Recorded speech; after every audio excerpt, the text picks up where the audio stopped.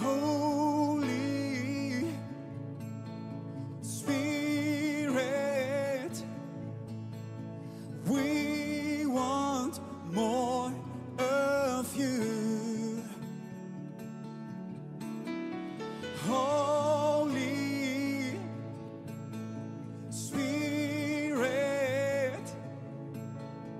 we want more of you. My journey of being unwell started in 2003. On the 3rd of February, I went in coma for 4 days. When I went in coma, they took me to St. Peter's, and the doctors were just saying the chance of me surviving was 30%. So on the 4th day, they wanted to switch off the machine. They were discussing in the room, so I heard that they are going to switch off the machine now. There's no way I'm going to leave. So after that, as they were talking, my grandmother told me that I just woke up. I just opened my eyes. And they were all shocked and surprised. So after that, they took me to a specialty renal hospital in Kashauton, St. Helier. So I went there, and that's when I started to realize, when I was in high dependence, because I couldn't talk, but what I realized is I wanted to go to the loo, but I could not speak, and I wasn't allowed to get out of bed. So I remember very vividly, I used to point. They used to bring a chart to point out to me, to say, that's how you can show us what you want to do. But I was very aggressive. I wanted to go by myself. I said, no, I can walk. They said, no, you're not allowed to walk. We'll bring you the bedpan, you can't get out of bed. But I said, no, but I can. They said, no. Then a few days later, I started to feel a bit better. They started to walk with me. And after a couple of weeks, they decided to do, they call the fistula graft, which they operated for me to be able to do dialysis. That time, my kidneys had failed. So on the journey of while I was on dialysis, it wasn't an easy journey. If I look back at it right now, I can only see it was God who was with me. Because on my own, I would not have done it or made it to here. I started improving by day. I think I was in hospital from the 3rd of February until end of March. And when I came out,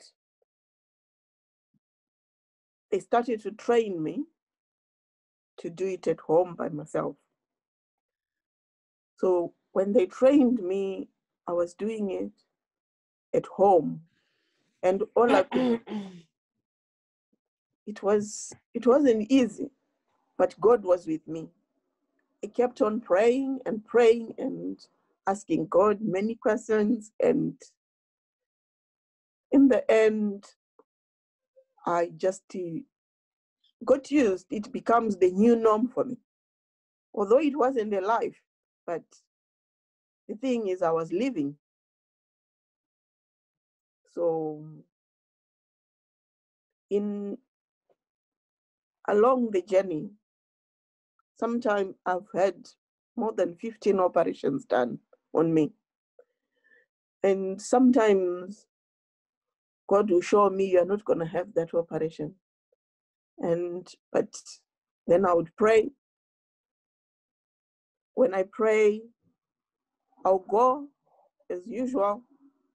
And the main thing I used to do, I used to pray very early in the morning, because I was always saying, God, you say the Israelites, for them to have something fresh every day, they had to get up very early and pray.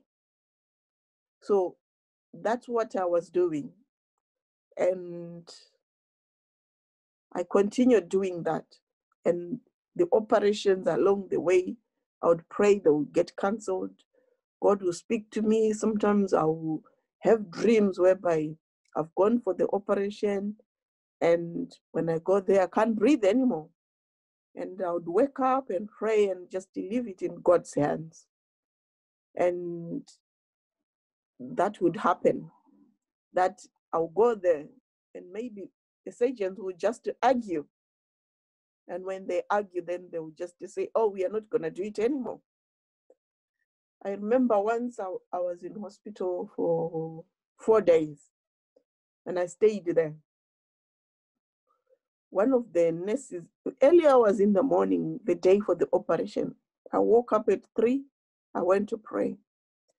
Then at 5 o'clock, I said to the sister, is it okay if I go and shower now? She said, oh, you can go now, because sometimes they'll say you make noise for others. So she said, oh, you can. So I went there in the bathroom because I could have more privacy. So I just prayed and prayed and prayed. And I said, God, if it's your will, I'll go for this operation. If it's not, I will not go. And they got me ready, and I was the first to go through. And one of the surgeons came when he was with the anesthetist. They were coming to do the final touches for me to go to the theater. So I just said to him, oh, I pray to God that you won't do what you did last time, because last time you made a big mess. And that surgeon really flipped out on me. And he just said, how can you say that to me? I made a mess. So I said to him, yes, you did. Do you know how long the wound took to heal? And the way you cut wasn't right. He said, oh, no, it's because of your veins. That's why I did such a big cut. I said, okay, that's fine. I'm just saying, hope this time you do it nice, better than you did last time. So he threw the list on the floor and he went. So the nurses who were working with him and the other anesthetist, they came back later to say, oh, we are really sorry. He said he's canceling everybody because of what he said.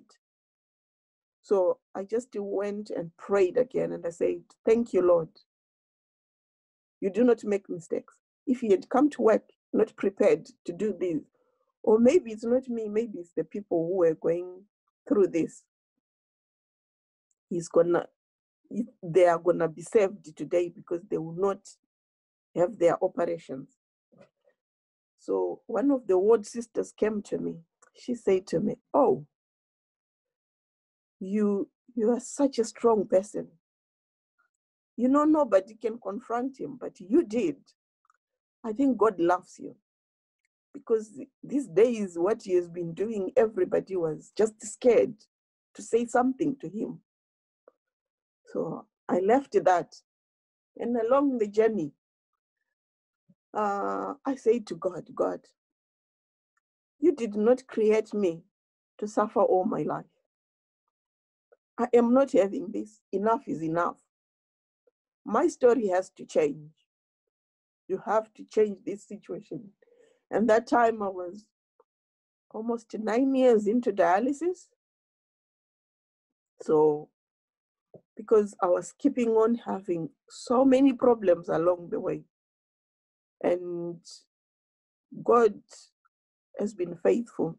I prayed and I say, God, this year, my New Year resolution, I don't care where you're going to get the kidney. I don't care what you're going to do. You have to change my story. I do not want to keep on going for dialysis. So I was praying and overwhelmed. And when I went to dialysis, this lady, because I couldn't face everybody, I was just upset.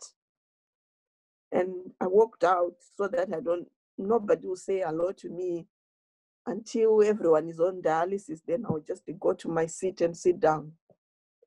So this lady, she was very drunk. Early hours in the morning, I was 6 because we used to start very early. So I said, let me just walk to the shop and I'll buy a phone card and call my dad. That time we didn't have WhatsApp. So I went, as I was walking, this lady was across the road. She started calling out to me, good morning. So I said, good morning, but I got scared. At the same time, I thought, oh, she's very drunk. What about if she come and hit me? But through that lady who was drunk, I saw the goodness of God. And I realized I should never judge because God speaks through anybody and everybody and anything. So this lady, she called out to me and said, God hasn't left you. God is with you. He loves you. And all the overwhelming I had and the emotions, it's like she came and took them all away.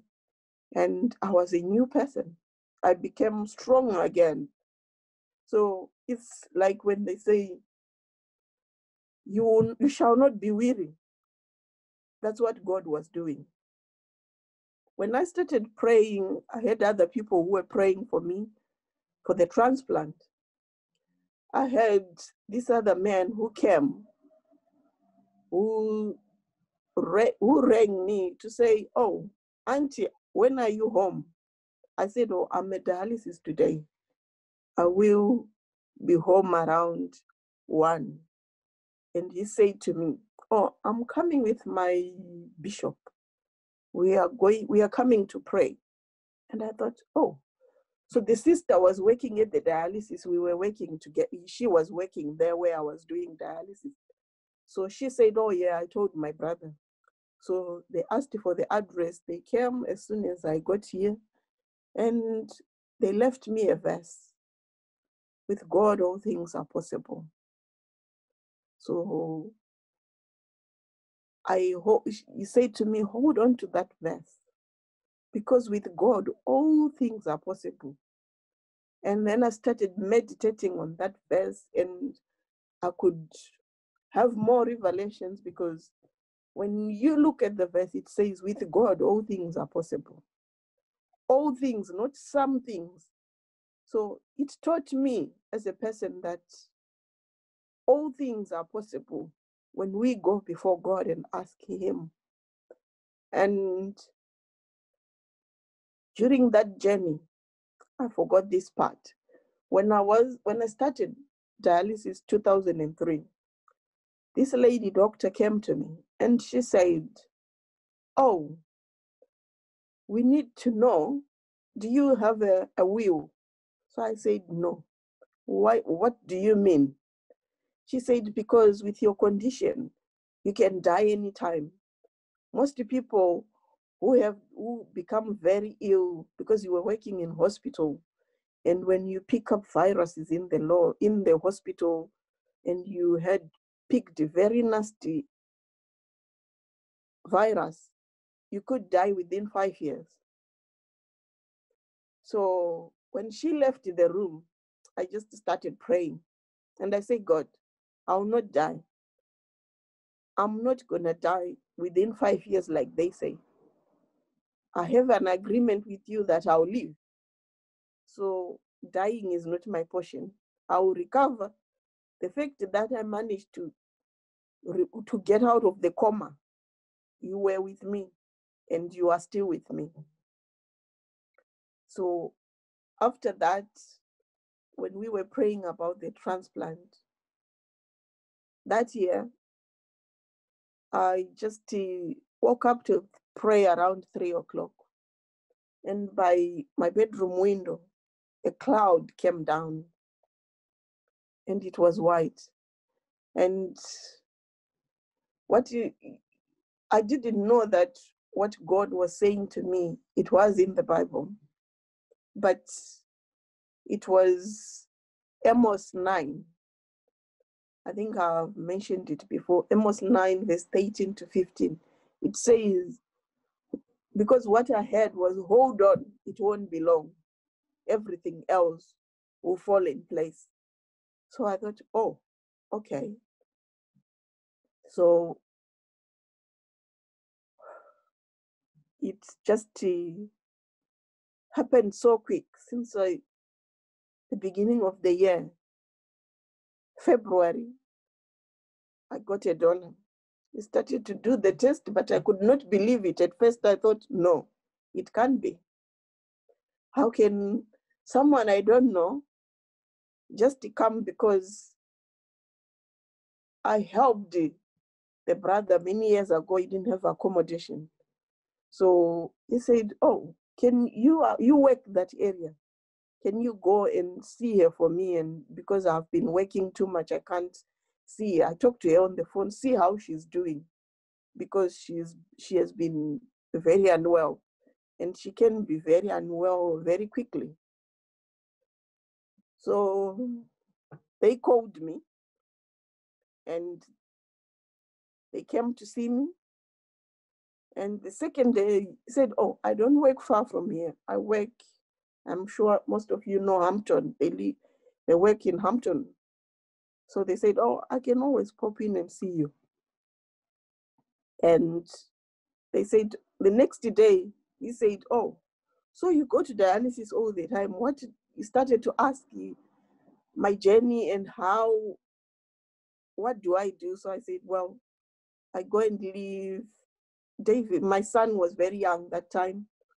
I would go and drop him at one of the ladies' house around 5:30 in the morning so that they can take him to school. Then I would go to dialysis because normally the ambulance would come at 6 o'clock or before that.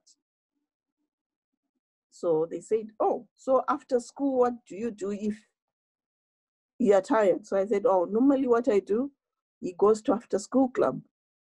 Then after that, when I'm tired, some days I'm tired, I can't pick him up straight away. But the school, they're very good with me. They know my condition.